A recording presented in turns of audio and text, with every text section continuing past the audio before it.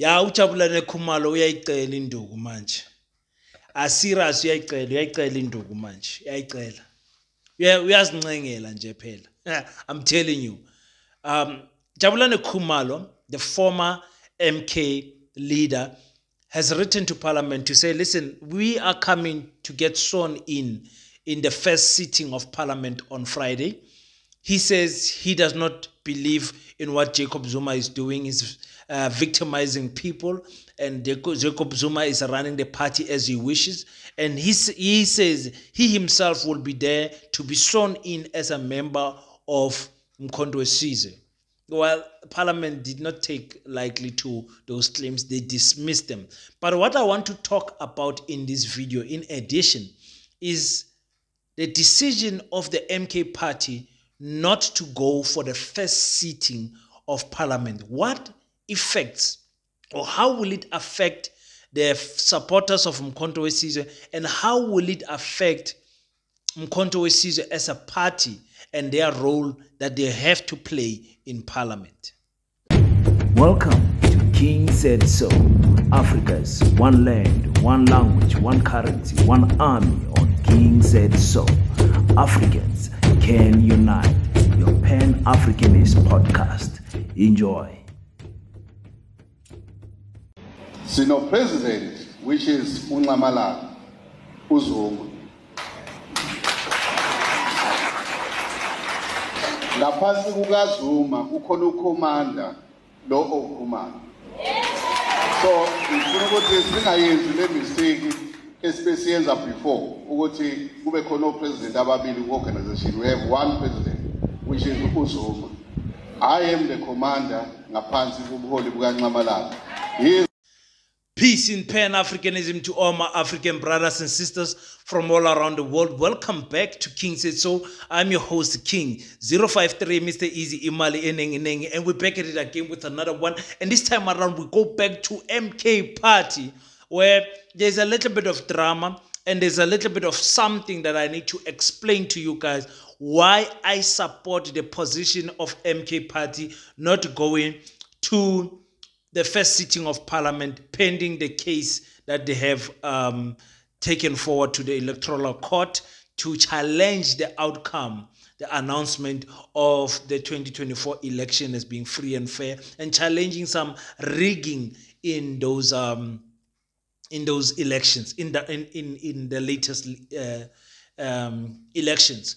Okay, let's start up with Mr. Khumalo and take him out of the way, because this video is not going to be about Khumalo. We have given Khumalo too much attention. Go in the comment section if you agree. We are giving this man too much attention now. He has exposed himself as being a person who was really working with the right wing to destroy MK Party from within, and he failed. You cannot outsmart the chess player, the chess master. You cannot outsmart him. And he has made it clear so many times that no one can outsmart him in politics. I mean, Jacob Zuma knows this game in and out. And even today, I still think he's 10 steps ahead of us. Even what I'm going to say, I think Jacob Zuma is still 10 steps ahead. So Jabulani Khumalo has written to Parliament Secretary, I believe, to say, listen, I am coming to, me personally, I don't know about the others, I am coming to be sworn in as an MP because I am on the list. But remember, like I said, the MK party is 10 steps ahead of everyone, including Mr. Khumalo, and they have written to Parliament to say, take this man out of our list. And obviously the man is no longer part of the list. He has been suspended from the party, expelled from the party, that is. And so there's those letters that are flying in between. I'm sure you guys have seen them on social media and all of that. I'm not going to read the letters for you. The gist of the letters is Khumalo saying, I'm going to come, and the MK saying, listen, the secretary, the speaker, the secretary of the parliament saying, listen, we don't acknowledge you as an MK member anymore. It's been reported widely in the news right now. But let me get into this one because it's very important to me. because people think that MK party is unnecessary causing drama in terms of this first parliament sitting, because the MK party has written to the courts to challenge the decision of the IEC, to say, listen, we've got evidence here, and this evidence for us it's material for to denounce the elections results, to say these results were not a true reflection of what is happening. And people are complaining, saying, "No, MK, but you did so well." Al-Jama has taken out proof that elections were rigged in Cape Town, that actually they've lost about 5,000 votes in totality because of these rigged results. The IEC said those 5,000 are not material. We have the Freedom Front Plus that have taken out a video that have shown. We found discrepancies on our counting slips, photos that our party agents took of our counting slips, and what is on IEC results. Melkbosstrand Country Club, we found that national, we counted 89, IEC said 0. On Sedgefield Primary School, we counted 41, IEC said 4. At Barnard Hall in Langeberg, we counted 35, IEC said 5. With the guys, this is how many votes that we have lost, and we are launching a grievance against the IEC to say we have lost so many results. The PA, so many parties, we counted about 20 of them that said no, but there's something wrong here. Our VDs have given us this number, but on the board there's a different number, including the rigging of the elections when the board went off and on for some few hours, and the MK party also has got what you call IEC members as part of their weaknesses, who through voice notes and everything have said, listen, we were forced to put in these numbers instead of these numbers. But the IEC still managed to say they are brushing those claims aside. They are not material. Now, we're coming to my point that I wanted to make. If you don't fight for anything in your life, you'll never achieve anything worth fighting for. Some of you get it, some of you don't. Umkhonto wesizwe, Jacob Zuma, they are showing us that you should never accept things for the sake of continuity, just because for the greater good of other people, continuity must continue, and then you must suffer. That is what has killed us as black people. 1994, we accepted nonsense just for the sake of peace and continuity. Let's just, even though we have won the elections, 64% that Nelson Mandela won the elections with in 1994. But still, for the sake of continuity and peace, he said, let us have a government of national unity. Why?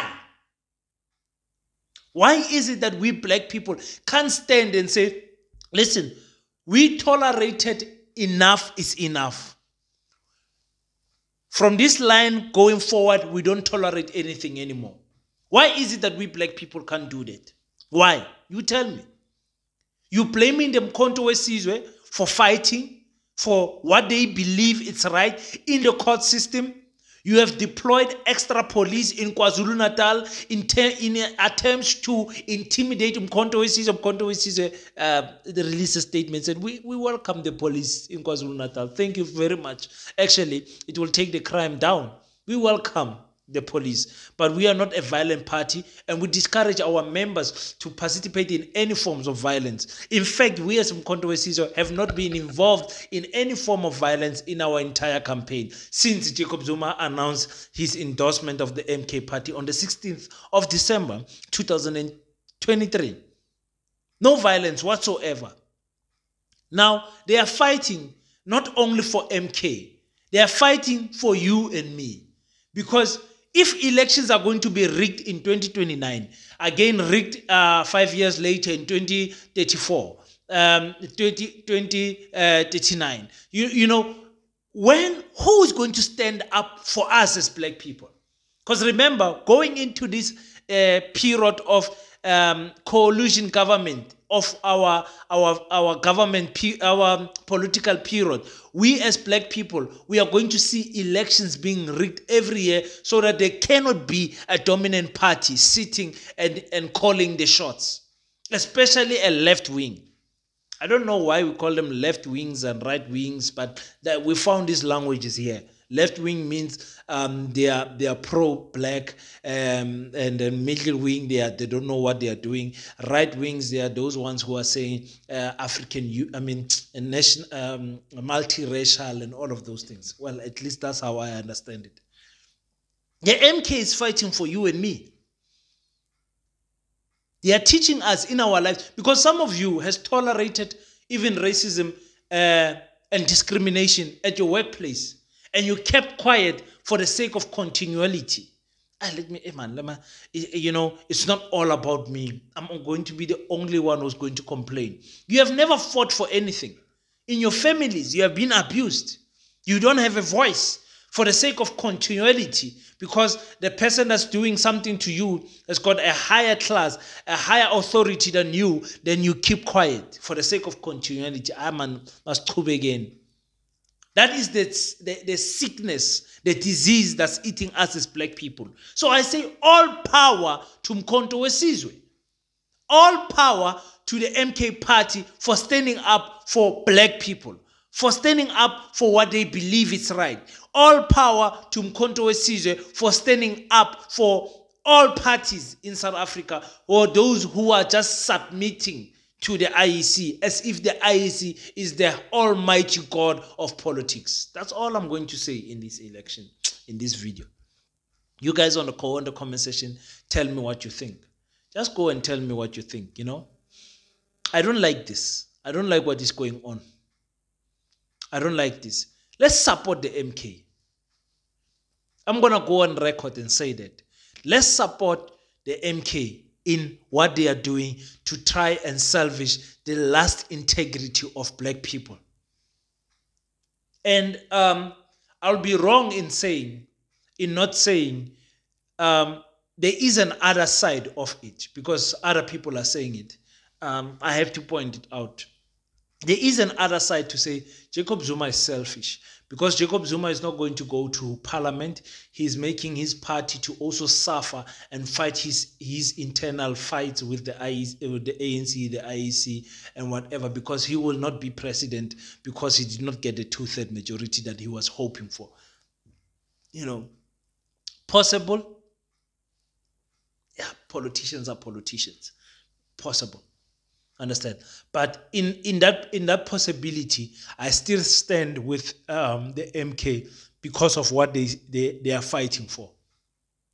There is that possibility. I cannot just skip it and be ignorant as a Pan-Africanist. The history has taught us the selfishness of many leaders in the entire African continent. So I'm not going to skip that and act as if it's not there. But I think in this case scenario that we are sitting in, it is for a better cause for us as black people to support this cause of the MK party. I like it. You know, it shows you that these people are not power hungry. They are not, they just want justice. They are not there for the money, you know. They would have ran to parliament like all these other parties who were with the MK saying, no, the elections are rigged, they've got the evidence, and all of them are going to parliament. About 18 of these political parties, well, 17 minus the MK, they are all going to parliament, all of them. Only the MK, I believe, has released a statement to say they are not going. Even parliament cancelled their bookings and their flights going to Cape Town to say, okay, you guys are not coming, we're not going to have fruitless expenditure. We are going to cancel your flights and everything. It shows you the level of commitment that the MK party has in fighting their fights, you know, we have to congratulate them, or at least we have to acknowledge that they are going.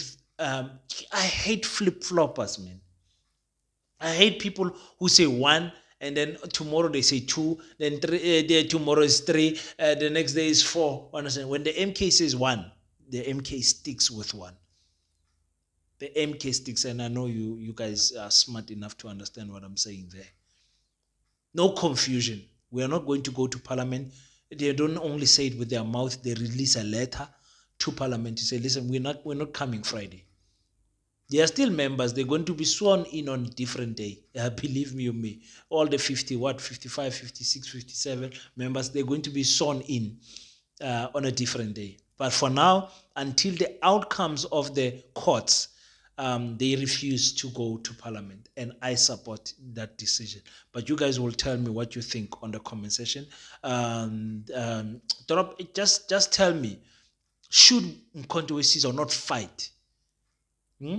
How can you think that out of 27 million people who registered, only about 16 million actually voted? Of all the queues at night that were there, how can you tell me like this was one of the lowest turnout of elections? How can you say that to me? How can you say to me that special votes got 2 days? How can you say to me that people registered to vote overseas at a low number got 2 days? But the people in South Africa got absolutely 24 hours to vote. How can you say that to me? Come on, people. Use your heads, man. Sometimes use the head. God has given you a head. Use it, man. But if you want to refresh that head and you want to speak about other topics, go and check out African Mojolo with your boy King. And let's get into discussion in that channel. It's our sister channel of anything that has to do with dating, marriage, and relationships from an African perspective point of view anyway. Until we meet next time, don't forget to subscribe to this channel. Don't forget to pray. After you pray, stand up, African child. Do your best so that God can do the rest. Peace in Pan-Africanism. I salute you.